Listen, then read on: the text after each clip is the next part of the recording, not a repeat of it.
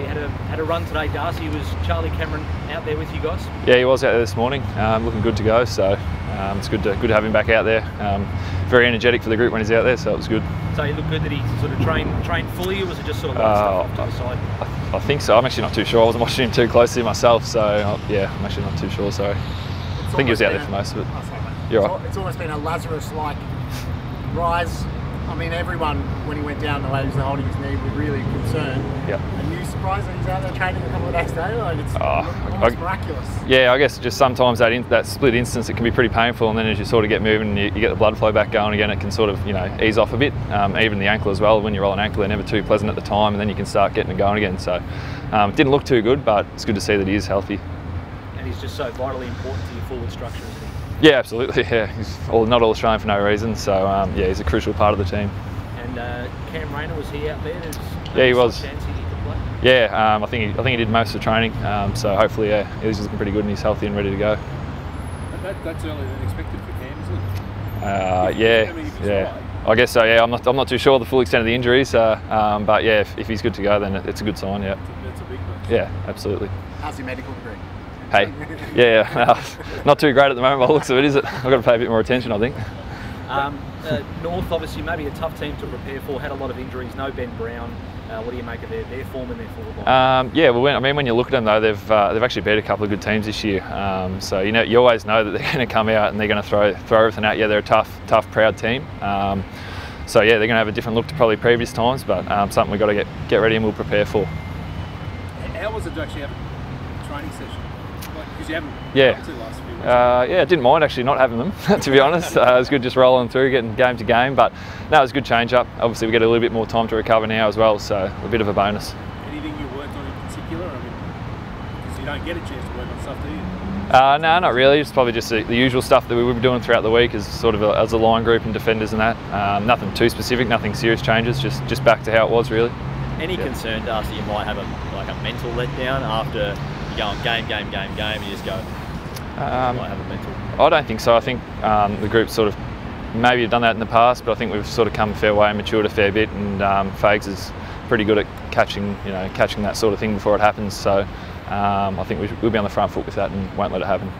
Does your training schedule change every week? I think this week you've got 7 days, so is it different this week? Yeah, it's just back to sort of how it has been for 7 days. So when we do have the 7 to 8 day break, it's consistent throughout the year. So obviously it's a little bit different coming off the 4 day breaks, but back to how it was before then, if that makes sense. So just, yeah, normal as it is, yeah. Must be pleased, like you got yourself in a good position now. 2nd place, 11 rounds, going to get a few more at home. How do you think you're going generally with the 6 rounds left? Yeah, obviously, it's good to be sitting in that spot in this position. Yeah, we had that sort of condensed period, and we were able to come away with 3 wins out of the 4 games, which we were pretty happy about. But as we know, and as we've seen this year, it's quite up and down, so you can never be too happy with yourself. Especially coming into this time of the year, stuff starts to get serious, and yeah, it's an important time to just stay on, focus on the task and that sort of thing. I know we started off asking about Charlie, but it's I guess the defenders, you're not in the headlines, you're not the rock stars of the team, but that doesn't matter because you're the rock of the team, doesn't it? Yeah, it's just yeah, it doesn't bother us as long as we're out there, we're playing good footy, getting the job done. That's the main thing at the moment. Obviously, it's been a sort of a while since we've had this sort of run of success and that sort of thing, so that's just the main thing, and we're just happy going along with that for now. Yeah, absolutely. A tight unit at the back, but you've had a few outs over the last couple of weeks, but it's so good how the others have come in and stood up. Yeah, absolutely. Guys have come in like Noah Answorth, Alex Witherden, and just played their role straight away, even probably above what they've had to. So it's good to know that you've got that depth, especially with Richie missing this week. It'll give someone else a chance to come in and play. So if that does happen, we've got that depth there, and it's good to know that the team role and everyone can come in and just play their role. Has there been any difficulties slotting those guys coming in and out? It's pretty much you and Harris the only constants all season. Yeah, it probably does cause a few headaches, I guess, for the coaching staff. But as always, as you hear, that's always a positive, and yeah, it's something that's good to have. How's Ryan Lester chance to come back? I'd say he would be. Yeah, there's probably a couple in the mix, but probably leading that sort of with the experience, and when he was in the team previously, he was playing good footy. So I'd say he would be. Yep. Richard drives so much of that attack out of that half, doesn't he? Yeah, absolutely. Yeah, obviously we saw when he missed with the hamstring, but Alex Witherden and that came in, and they were able to sort of take that step. He's obviously, you want him in the team, but I'm sure whoever comes in will be able to fill that void.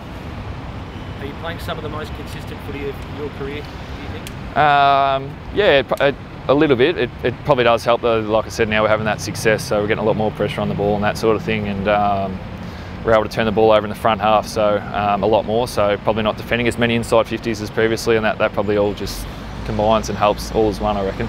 Yeah. I know you mentioned that they've had a couple of wins this year against better opposition, but lately North have been travelling pretty flat. Is it hard not to sort of think of it like that? Oh, not really for us. Like I said, I think that's probably what we might have done in the past, but I think you've got to look at it this year. It's quite, like I said, it's quite up and down, so you just can't, you don't know what you're going to get, and you just can't expect to go out there and get a soft game. So we've got to be on our toes, and we're really ready to play a tough game of footy. There's a chance you might have to head up north and play a game or some games in North Queensland. Would you like that opportunity? I guess, it'd be good. I haven't really heard too much about that sort of thing, but if we've got to go up there and play, it'd be good. Good for them and good for us, I guess. Yeah, expose the game a bit more up there.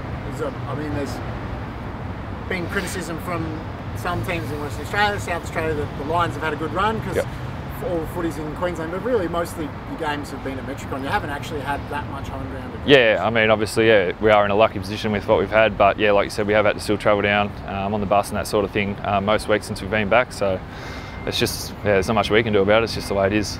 Yeah.